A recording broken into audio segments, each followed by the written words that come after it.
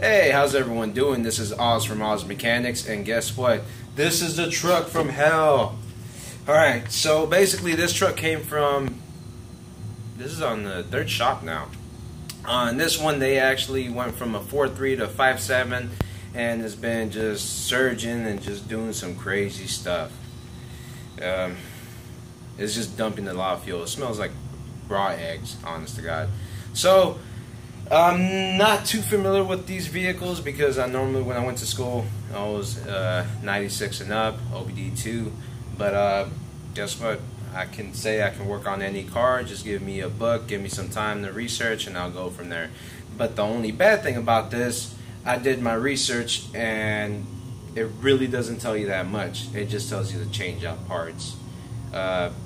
So I'm going to show you what I went through. I'm going to use my oscilloscope to show you. I'm going to I have my multimeters,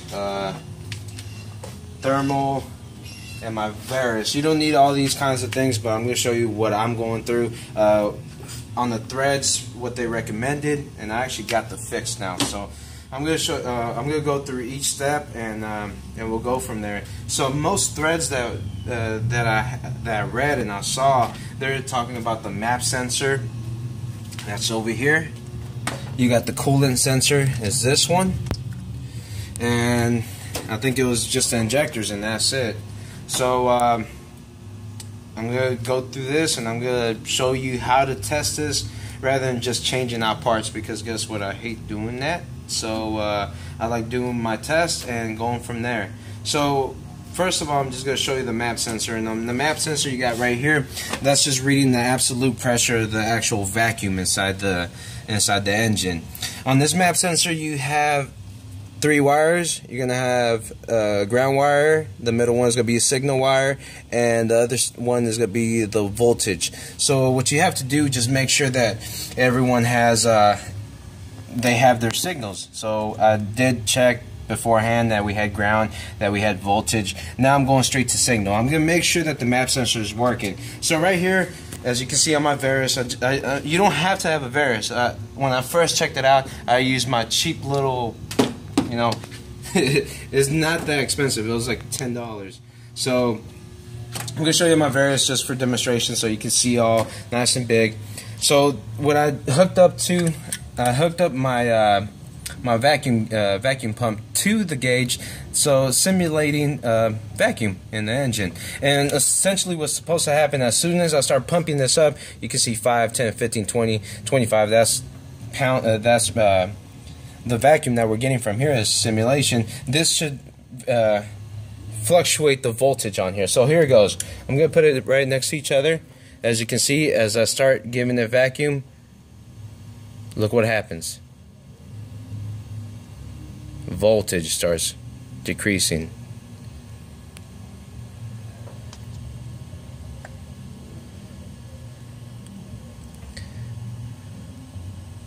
And just to make sure that there's no spikes anywhere or anything like that, I'm going to do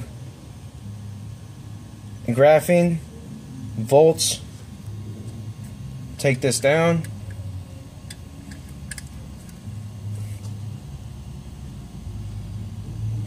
Alright, so right here we're at 5 volts. I'll start giving it vacuum. You see how it steadily goes down? And that little hump was because I had to pump it again. So guess what? Map sensor is good. Other places I've been looking at just say change it out. That should fix it up. Not here. So now what we're going to do, we're going to look at the actual coolant temperature sensor. So I have some information right here. If y'all need this, I can try to send it to y'all. And it just shows the ohms on there.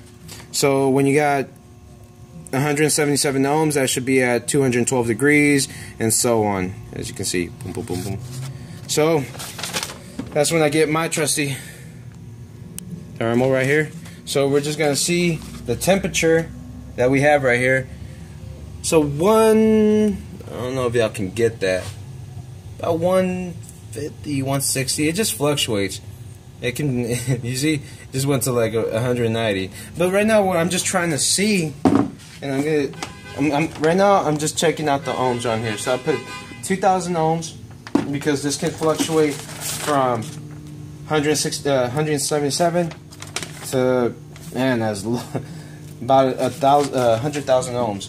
So just for sakes right now, because we're thinking that this is going to be at around 190 degrees, we should get at least 200 ohms between, give or take, 177 to 300. So we're just gonna ohm this out because right now the vehicle has been on for a while.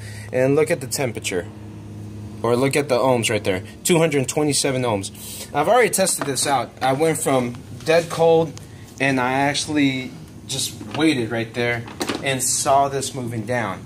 So that eliminates that too. I know this is a cheap part, but when you start throwing parts in there, it just messes everything up. The best thing to do is do a diagnostics. And then the last one I'm going to show you is just a spray pattern of the injectors.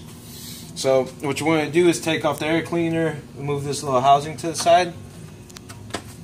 And what I'm going to do, I'm going to turn this on, and then I'm going to put my flashlight right behind here, and we're going to see the spray pattern. And that's going to be the last in it, and then we can see exactly what's wrong.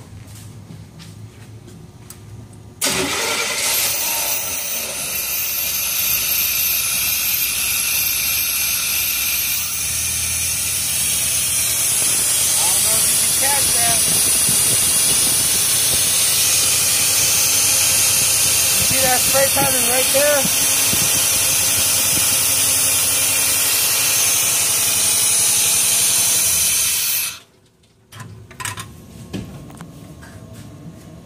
So that looks like a good spray pattern. So basically that's what we do to check this out right here. All right, so if you do like this video, please comment, subscribe, thumbs up. If you don't, tell me why you want to put a thumbs down. Hopefully you like this. Please take care. Bye.